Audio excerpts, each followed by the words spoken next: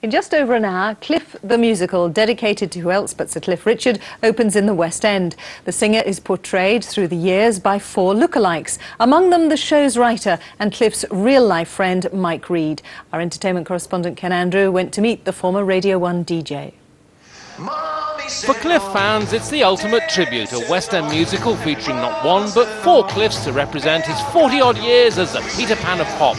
The musical was written by former Radio 1 DJ Mike Reid, who also stars in the show as an 80-year-old Lord Cliff.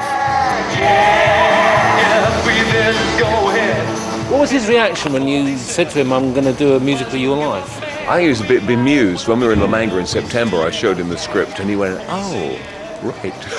Well, it must be odd. It would be odd if someone came to me and said, "We're doing you," to sit in the audience and watch yourself. He's obviously not going to be here tonight, is he? Where is Cliff tonight?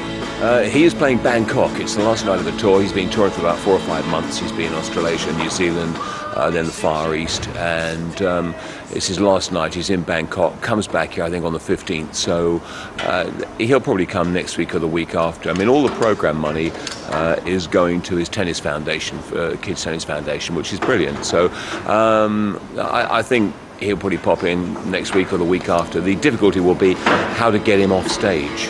You know, I'll have to say, "Oh look, it's Cliff from 2003. Do you want to join in, young Cliff?" And get him in that way.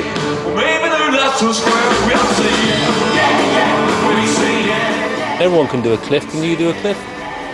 Well, actually, if I couldn't do a Cliff, Ken, it'd be a real problem because I wouldn't be in it. Do you know what I mean?